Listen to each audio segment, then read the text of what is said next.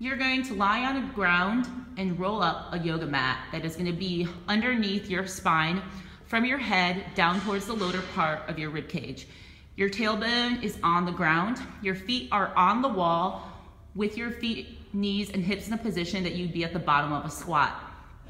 With a PVC pipe, you're going to make a 90-degree bend in your arms and grip that tight. You'll take a deep breath in to prepare. As you exhale, you'll press overhead, pulling your ribs down and in. Go as far as you can go, and inhale on the way back down. You'll repeat this up and down for 4 minutes. Focus on your breathing.